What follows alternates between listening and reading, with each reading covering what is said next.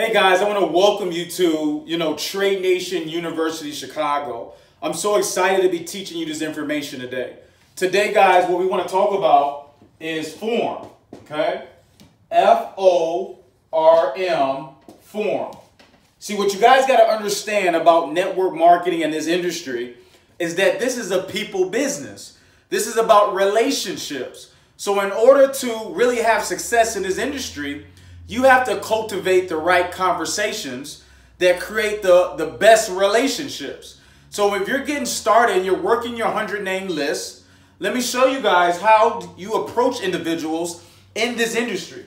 So the first thing you need to do is when you are looking to, pique somebody's interest, you have to use form. Form stands for family, occupation, recreation, and then money. Or you can use message. Okay? So this is how form breaks down, and this is the correct way how to form people, pique their interest so that you can show the plan. So let's talk about it. So let's just say our prospect, right? His name was Mike. So the first thing I would do, if I'm engaging with this prospect, I'm going to ask Mike, how's his family doing? Why is this important? Because we got to build the relationship, all right? So what you want to do first is ask him how the family. Hey, Mike, how's it going? I haven't seen you in a while. How are your kids doing? Mike going to say, oh, they're awesome. They're growing up. And, I'm excited to see them go off to college, right? And what you're listening for is for Mike to give you his pain, right? You're listening for Mike to give you his pain. Why? Because his pain points are going to get him to the level where he can appreciate an investment that can remove his pain. So we're listening for it.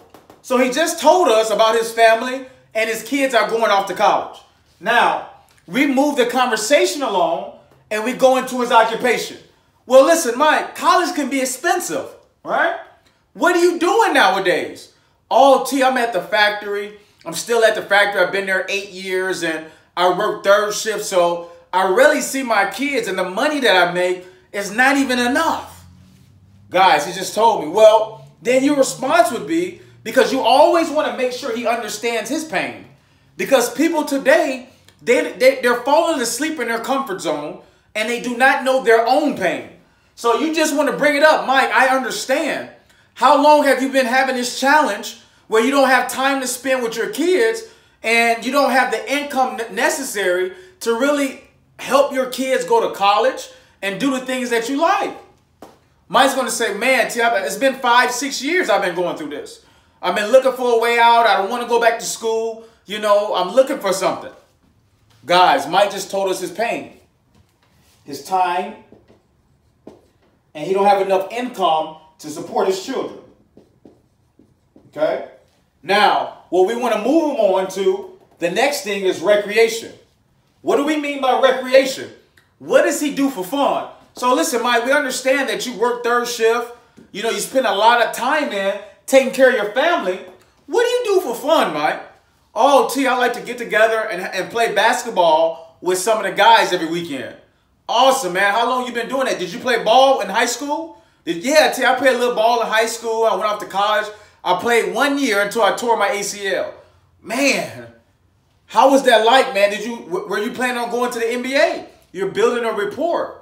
Man, T, I wanted to. That's what I wanted to do. But unfortunately, life didn't work out that way. But I still like to get out and have some fun and shoot some hoops. Man, that's excellent, Mike. I work out at LA Fitness, and I like to play basketball as well. I did make the JV team in high school, but I wasn't the best. I'm sure you can still take me down one-on-one, Mike. So guys, understand, we're joking, we're having laughs, and you're asking them, hey, Mike, what do you think about LeBron being in LA? You're building that conversation so that you guys can understand, right, where he's at mentally and some of the things he likes to do. So once we uncover what he likes to do, now we can present the money or the message. because we know the pain is his time and his children, and he wants to do more things like playing basketball. So Mike, I have a question for you. If I can show you how to get your time back and provide an extra source of income that can go straight to your children's college fund, would you be interested? Yes. Hey, Mike, if I showed you how you could do less work and be in a position to make more money so that you can play more time, spend more time playing basketball, would you be interested? Yes. Ladies and gentlemen, this is the form process.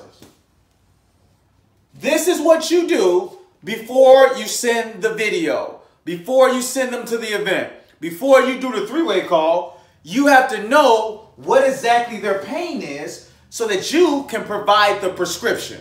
Real quick, if you ever go to the doctor, the nurse comes in first and she gives you all the diagnosis. She writes down all your symptoms, right? And then the doctor comes in, he reads the nurse's handwritings, asks you a couple questions, and then literally prescribe the prescription. See, the more pain that you're in, the more you're willing to sign up for the subscription. And what happens when you're at the doctor? When you're in that pain, once he turns over that prescription, you walk right out of that doctor's appointment and go right to Walgreens, your local CVS or Walmart to fill your prescription. You want to get out of pain. So guys, this was it. This is how you literally form individuals up.